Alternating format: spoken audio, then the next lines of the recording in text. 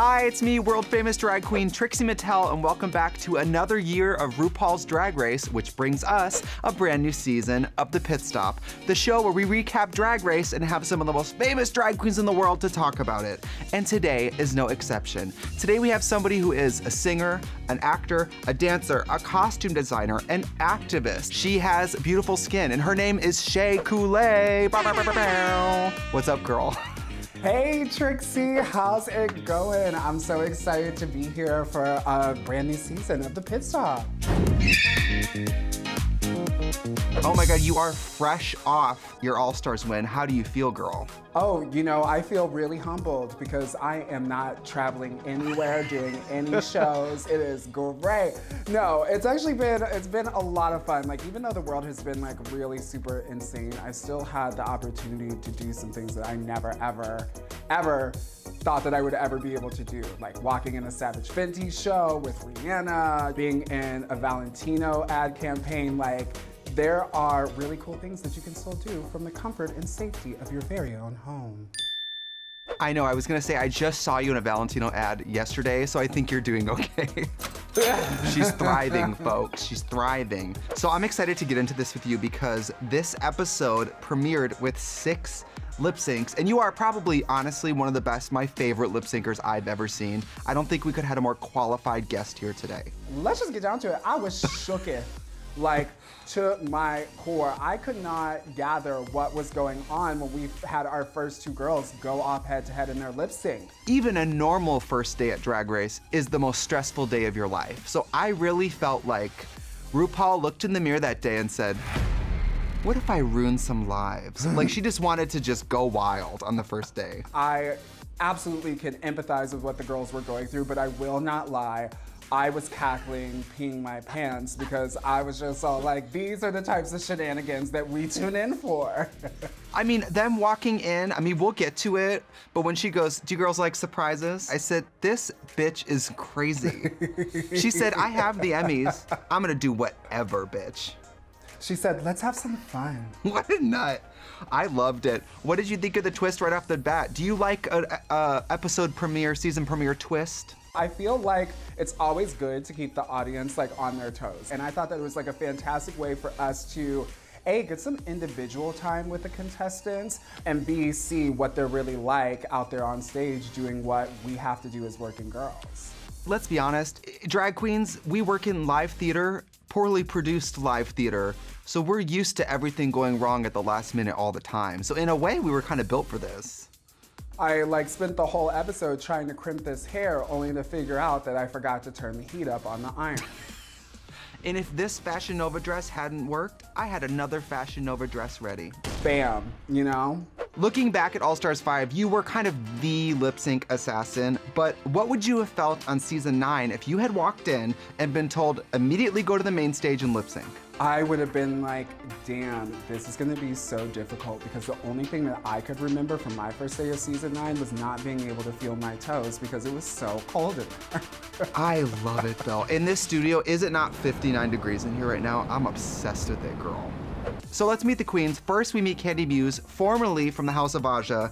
Do you know Candy already? I do know Candy, and I love me some Candy Muse. She is one of my absolute favorite New York queens. She knows how to turn a party. She knows how to host the show.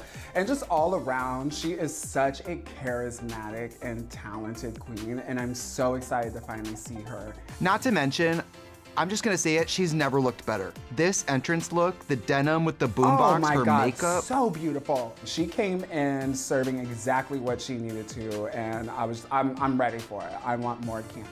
Yeah, because of the first impressions, like the workroom entrance is like, if this is your only episode, God forbid, make sure it's something that tells your story. And that outfit, I was like, this is a Candy Muse outfit, it's perfect. Next in we have Joey J, who's wearing some red chicken feathers.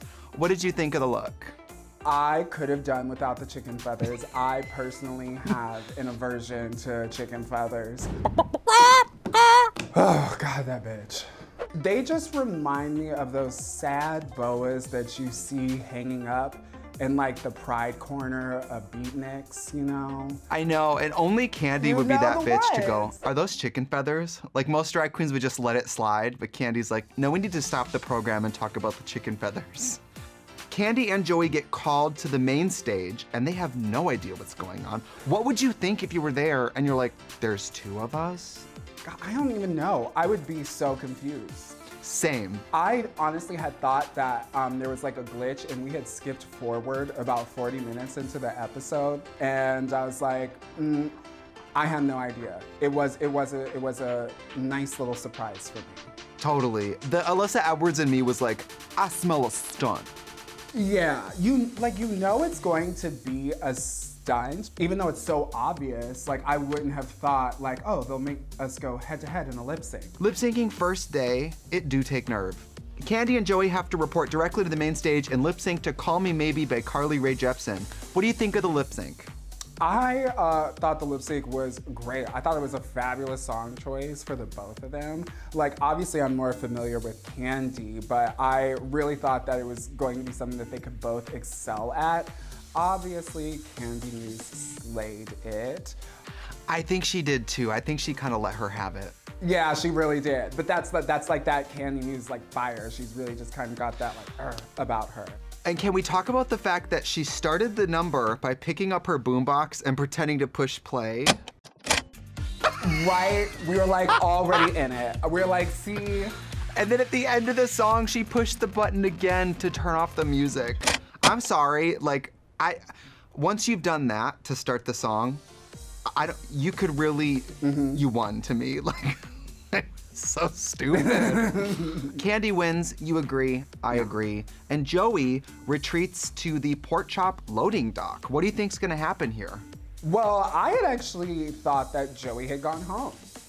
I didn't know that there was like any like loading dock at this point. I was literally like, damn, they just really just had that girl come in here for a whole 20 minutes and then just send her ass home.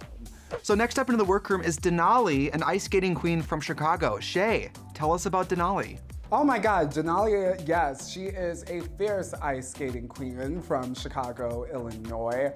I was so thrilled to see her come in and pay tribute to her ice skating roots, but after knowing what would be ahead of her, seeing those skates on her feet, I was just all like, Denali, you in danger, girl. But apparently not. Cartwheels in the skates on the main stage, which is probably the slipperiest floor on the planet. Absolutely 100%. I don't know much about Denali, but I loved her look and I loved that long braid. Yeah, she looked like such just like a fierce ice skating queen. Like, I loved the look. Next up is Lala Ree, and Denali did not live for the look. What did you think of the Lala Ree look? That look on her, even though it was like a blazer and like this cool kind of like face covering, it was still like stage ready and had like some impact. I felt like the tailoring on the jacket was just like a little bit too relaxed, you know? Yeah. It just was very much so like, hey girl, like I had this white jacket. So it wasn't as impactful as I would have hoped to see her like bring into the workroom, you know, just to introduce us to like who you are. Like, I want some more pow, some pizzazz. Just like the previous two queens, these girls get hauled out onto the runway and they have to lip sync to When I Grow Up by the Pussycat Dolls, which I have to say, hasn't every drag queen done that song at least once? I mean, I was doing that for tips at Cold Stone Creamery when I was 16, so absolutely. And how much money did you make down there at the Cold Stone? Oh, she was pulling in the tens of 11s of dollars, hunty.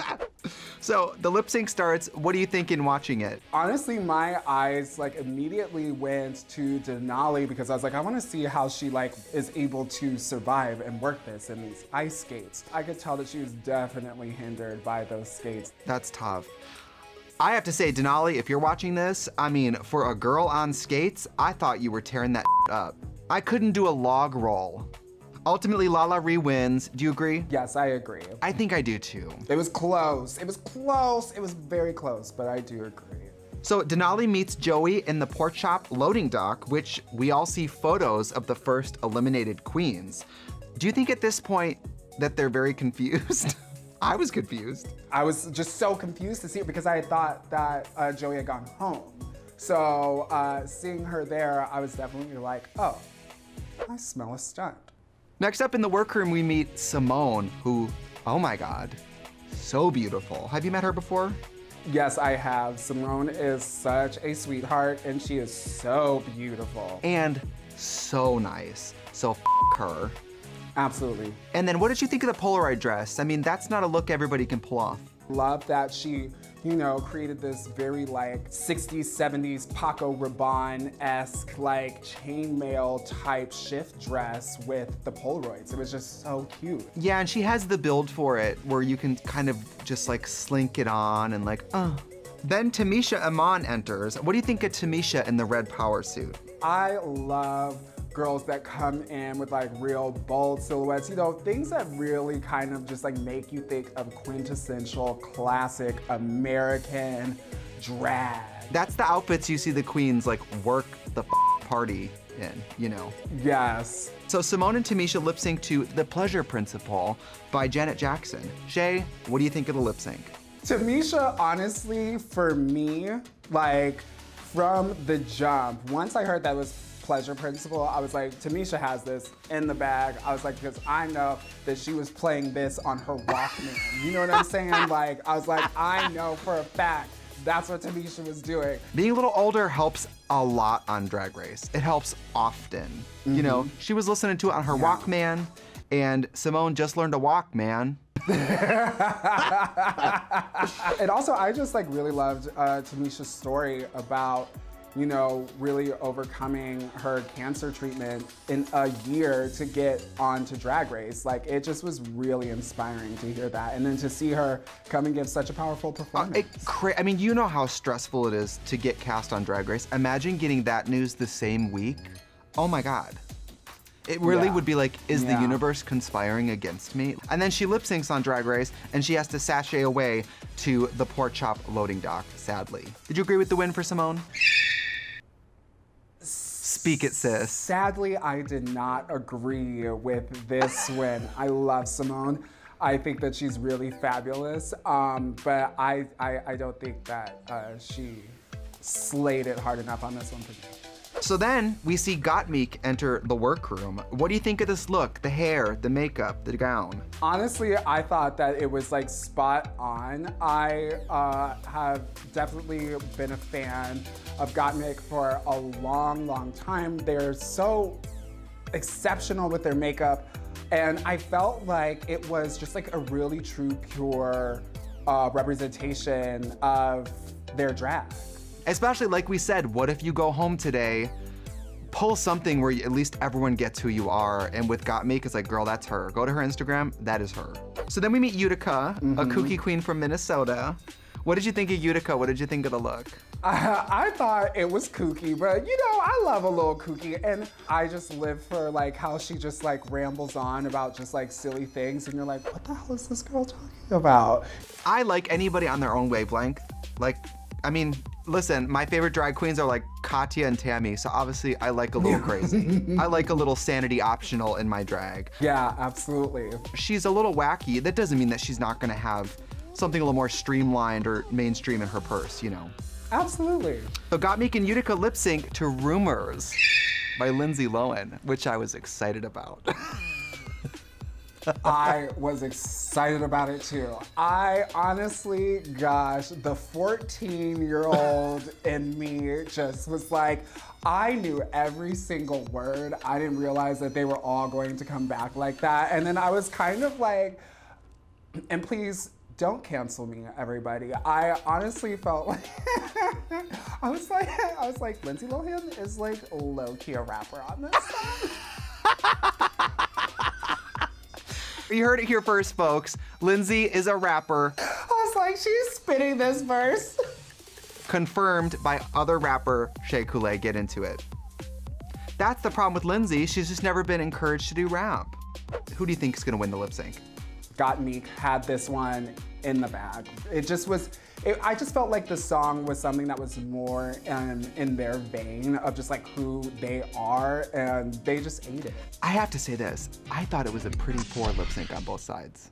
Like of all the lip syncs we've seen today, I thought this was probably the weakest one, but Gottmik definitely did better. Next up, we meet Rosé from New York City. What do you think of Rosé in this pink look? It was cute, and I felt like it was like a good representation of like, well, I mean, I don't really know her that well, but I felt like I got a good feel of who she was based off that outfit. Somebody who's like really just like bright, loud, fun. Yeah, I love the tiny purse that was a fake glass of rosé. I'm always here for a purse that is not a purse. Like an item on a chain, yes. Love it. What do we really need? What do you need to carry? Nothing. In a purse.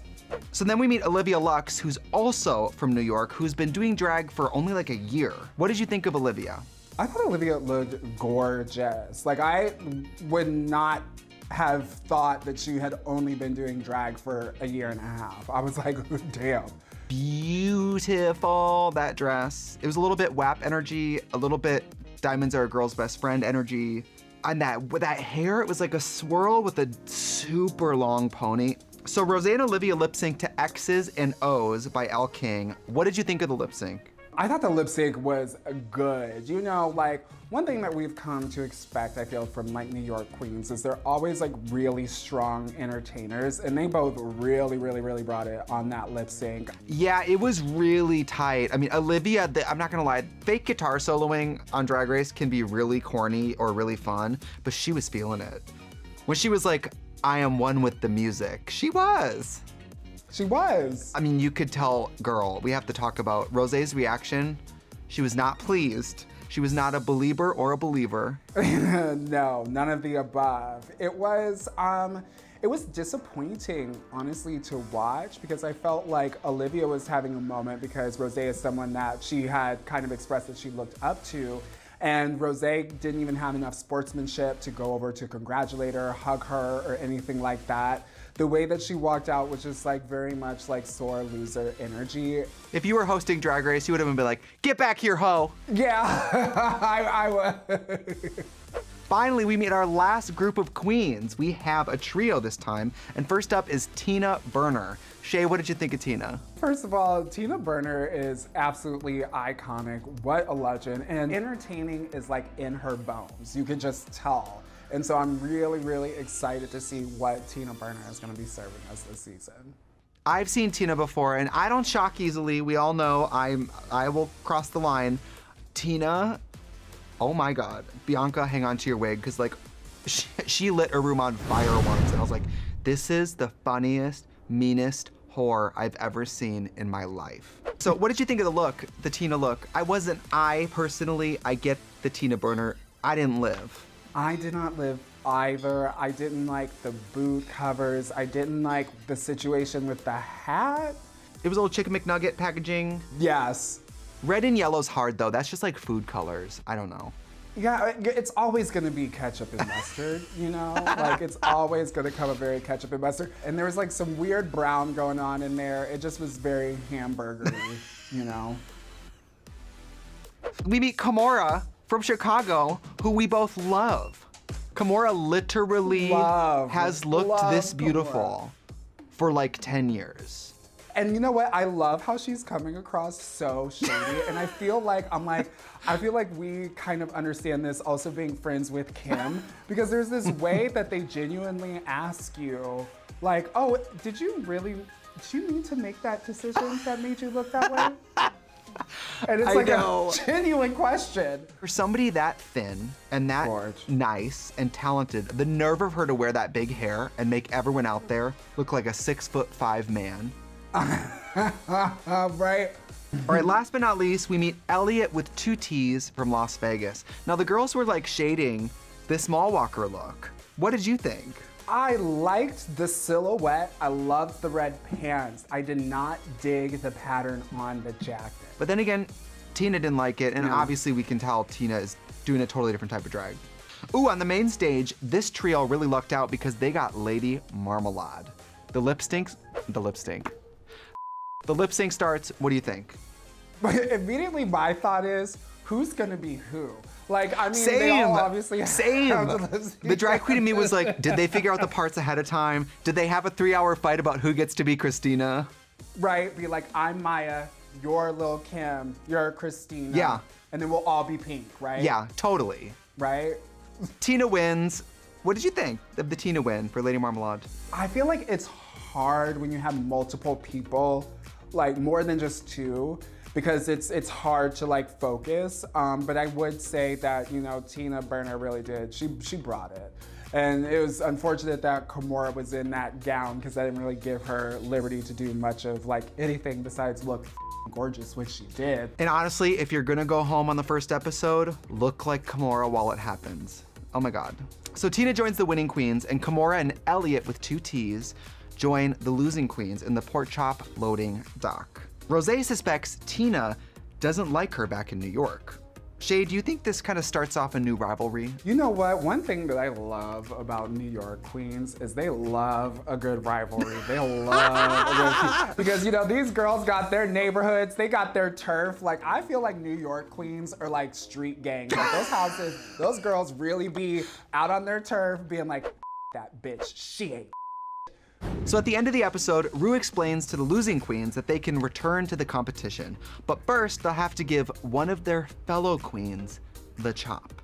How goofed do you think these queens are right now?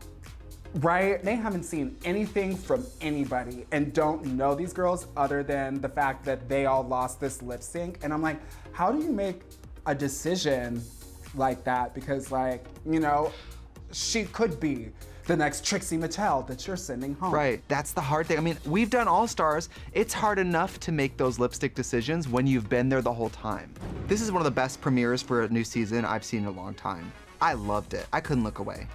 I couldn't either. I was honestly, Trixie, I was screaming, cackling, crying, just like, I mean, feeling all the emotions. I'm really, really excited to get to know these girls. I feel like they have cast a spectacular bunch of queens, not to mention the fact that they went, produced, and did this all during this pandemic. I'm just super excited to see what we're going to get this season. Based on this first episode, who's your picks to win the whole damn thing? Based on just this first episode. I'm trying to not allow my bias to get in the way, but I'm truly excited to see what Candy Muse has brought here. I feel like she has really taken the time to like get ready to come to this competition and do this thing, and now that it's her time, I feel like she is so poised and ready to do it. I'm excited to see what Candy does. She has a confidence that I don't think the other girls have. I would say Candy, and honestly, Tina kind of impressed me. Yeah, no, Tina was honestly my next, like right next to Candy, but Candy is killing it more on the fashion level than I feel like what I've seen from Tina, but Tina was right there. I want to thank the iconic Shea Couleé for joining me today. Where can everybody find you on the internet? Oh my gosh, everybody can find me on Instagram, Shea Couleé, Twitter, Shea Couleé, TikTok, Miss Couleé if you nasty, and OnlyFans, Shea Couleé. You are truly one of my favorite drag queens from day one, and I love to watch you become a world-renowned star. I just love you. Likewise, girl. Like, we have honestly, truly come a long way, and look at us now. We couldn't be further and closer together. Not exactly close, TV close, you know. Right, But, I know. And thank you for watching The Pit Stop. Stay tuned next week when we look at episode 2 of season 13 of RuPaul's Drag Race. Goodbye.